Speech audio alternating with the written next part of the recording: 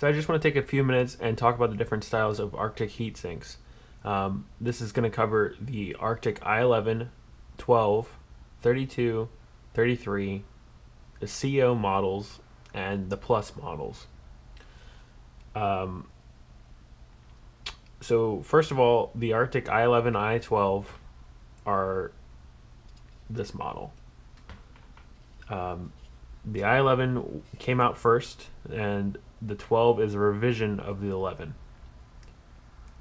I don't think it matters which one you get, especially for what we're doing. If we're using it just for used Xeons, they both perform really, really great. They use a 92 millimeter PWM fan that just clips on the front here, and they have 3 heat pipes that are split kind of like this. They go up.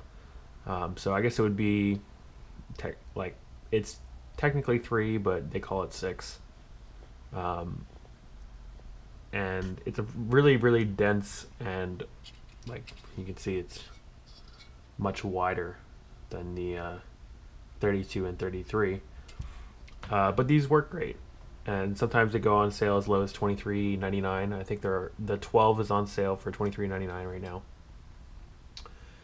You can tell the CO version because it has a gray fan. The regular versions have black and white fans like these, but it looks like this. It doesn't matter which one you get. The CO is technically designed for continuous operation. I haven't found any difference between the two. They say the fan's designed a little differently, but I don't know. Take that for what you will. So the i11 and i12 are great. You can use them on socket 11.5x, which is 1150, 1151, 1155, and 1156, as well as socket 1366 Xeon only, and socket 2011.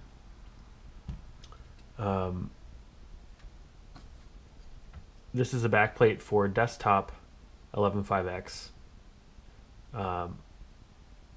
We're not going to use this because all of our Xeon boards come with a backplate, which is why we can use it with 1366. So we take the 11.5x screws, which are the finer threaded ones, and we thread them through the outermost hole, which is the 2011 hole, and that will allow us to use it with 1366. I have another video on this channel of me installing these on 1366, and they work great. So that goes for both of these. Now, the i11 and the i32, I think it's just called the 32. So the i11 and the 32 have the same style mounting bracket. It's this sort of U-shaped, and it screws in through the bottom with 2 screws. There's nothing wrong with this design, but they revised it on the 12 and the 33 to look more of this H or I type bracket. It uses 1 screw, screws in from the top, and it now has 3 holes in like 3 mounting holes. So you have your 11.5x and 2011, or 1366 for what we use, and then there's also an AM4 mounting hole. So it doesn't matter which one you buy because it's going to be compatible with what we're using it for. Just keep in mind that in my one video I'm mounting i11s and not this one. I'll do a video when I build this system, but just keep in mind the differences. So the 12 looks like the 11 but has this style mounting bracket. The 32 looks like this, but it has this style mounting bracket. And unfortunately, one of the things I've noticed with the newer style mounting bracket, because it has this extra like little part here, on certain ATX motherboards, especially the dual CPU ones, it can get really, really close to the RAM slots. So a buddy of mine actually had to take his heat spreaders off of his RAM in order to fit the RAM into the RAM slots. But there was like less than a millimeter of clearance without the heat spreaders between this and the RAM. So not a huge deal, and it works fine. But just something to keep in mind. If you're not using an ATX dual socket setup, it's not really anything to worry about.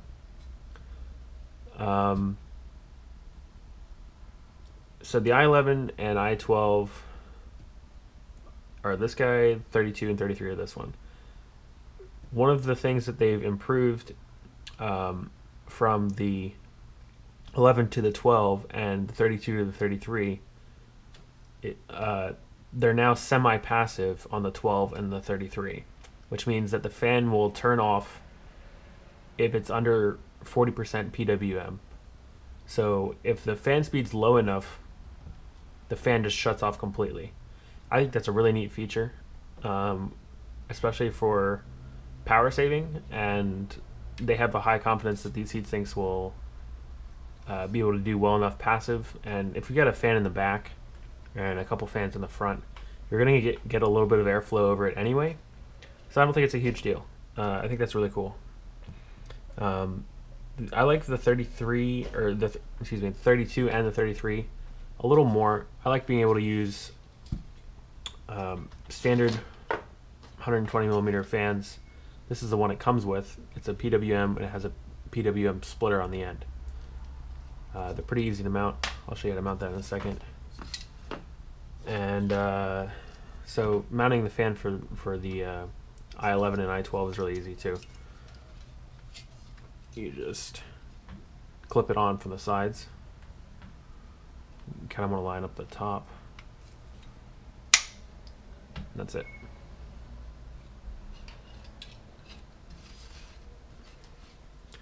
I like the 32 and 33 a little more because if you look from the top,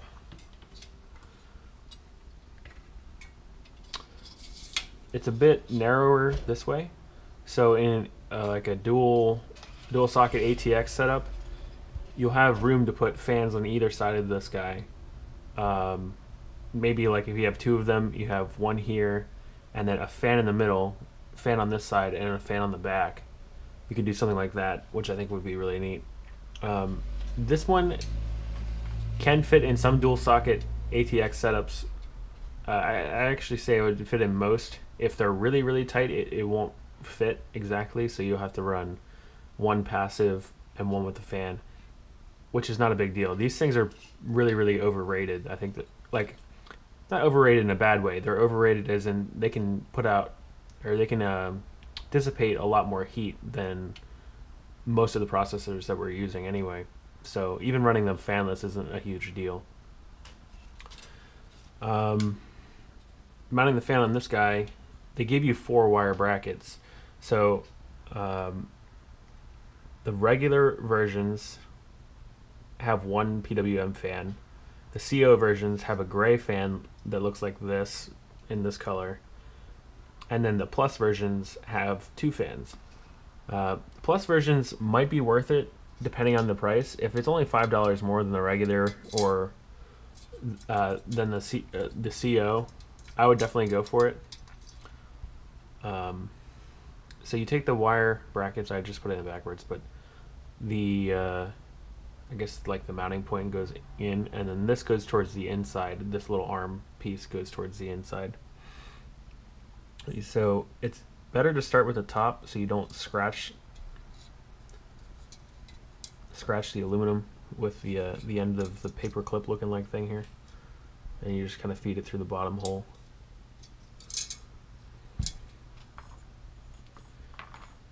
Do the same thing with the other side.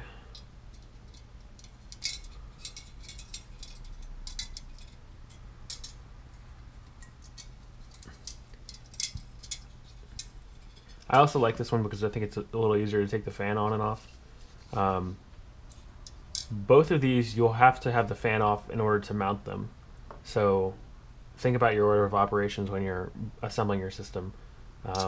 They'll have to be mounted with the fan off. So you just take your fan, kind of line it up, pull these little brackets over so they go into the holes there.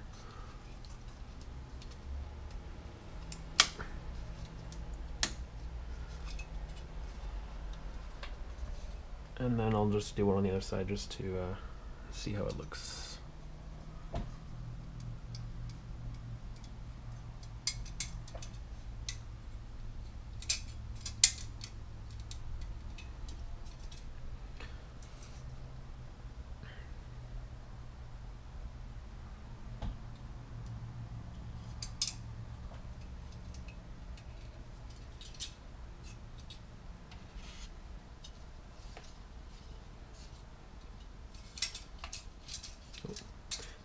That's the other thing. The side with the blades that's open versus the side that has the bracket. This side is exhaust and this side is intake. You can also tell just by looking at the blades, see the way they're curved. They're always going to be pushing in this way. So if you spin it the way, you can kind of tell which fan airflow direction is a big issue for some people. I don't know why they just can't figure it out, but I see people with their fans mounted backwards all the time in their cases and whatnot, and I'm like, man, fix your fans. So anyway, I can mount this guy like this.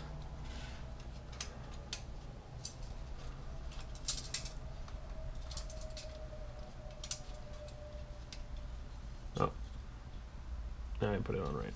Okay.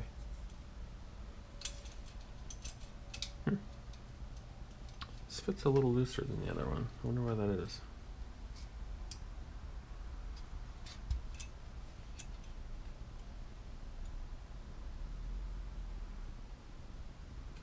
Huh.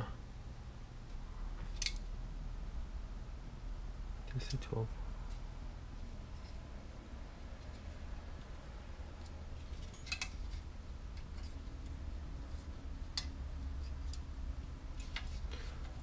So I think they actually give you a couple rubber pieces to put on your back fan.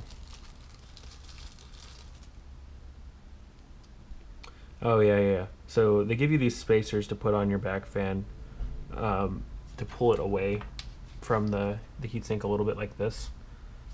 And that's so that it doesn't produce as much noise, because when you're blocking a fan's intake like this, if you don't have it separated a little bit from what you're blocking, it'll produce a lot more noise than a fan like this where it's open on the intake side and then blocked on the exhaust side. So anyway, this is what the 32 plus or the 33 plus would look like. And then again, if you have a CO version, these fans will be gray like that one. And then if you have a regular version of this one, they will be black and white like this one. I guess the only other thing is they all come with thermal paste. Typically you can get 2 CPU cooler mountings out of one little packet of thermal paste. So if you buy 2, then you should have enough to mount them twice.